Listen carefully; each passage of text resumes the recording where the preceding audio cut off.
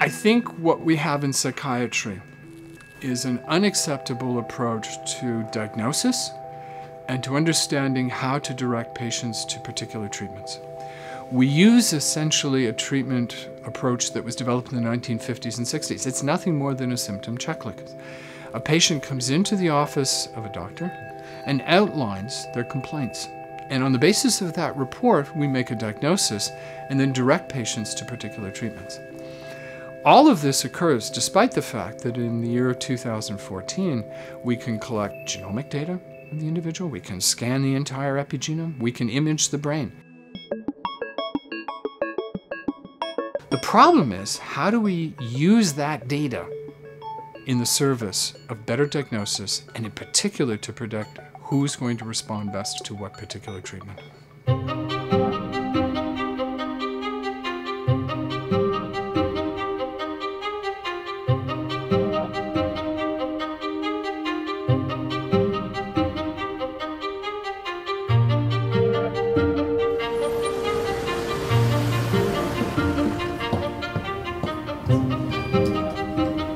I'm a scientist at the Jewish General Hospital and the Lady Davis Research Institute. And the Ludmer Center has grouped me at the Jewish General with Michael Meany at the Douglas, Alan Evans at the Montreal Neurological Institute. We have three very different areas of expertise, and our group comes in to try and put all of that data together in order to draw some conclusions from it that make sense. Well, this is big science.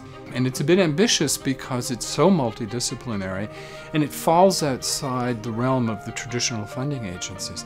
What the Ludmer support has allowed us to do is to bring together these different groups, and not only within our own laboratory, but perhaps as importantly to partner with groups across the world. So it's allowed us to exist as a hub, if you will, internationally for bringing biological sciences into intervention programs. We are communicating increasingly with our colleagues around the world. We have partners in Latin America studying child development, in Singapore studying child development. We have partners in Europe and Korea and India looking at Alzheimer's disease.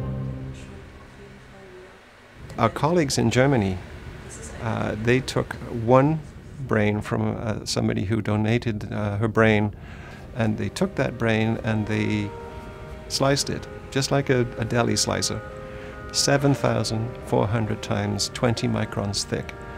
And when I say 20 microns, that's thinner than a human hair.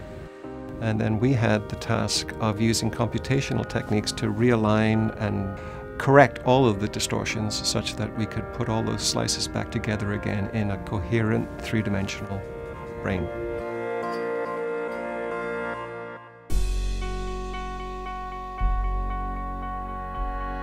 So the gift from Mr. Ludmer has really been transformational for my group. What it has enabled is the hiring of these permanent staff people in my group. And so having stable staff there, I'm creating a kind of base of knowledge that the students can learn from and capitalize from. It speeds up their work. It speeds up my work, of course, as well. It really is a great advantage for the research. We need this basic infrastructure. Irving Ludmer's gift provides support for exactly that infrastructure, so we've got the infrastructure secure for years to come. I think the Ludmer Center is going to grow substantially over the next 5 to 10 years.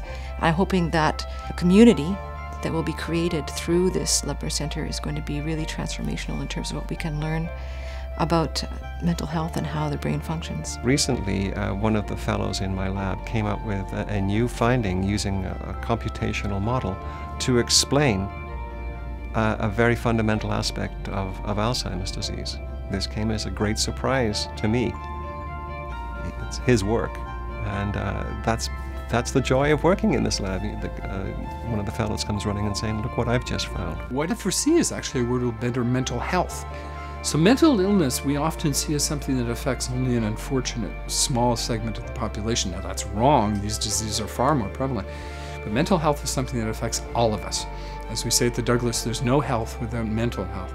So the challenge isn't simply that of preventing mental illness, it's really of enhancing the capacity of every individual for a productive and healthy and happy life.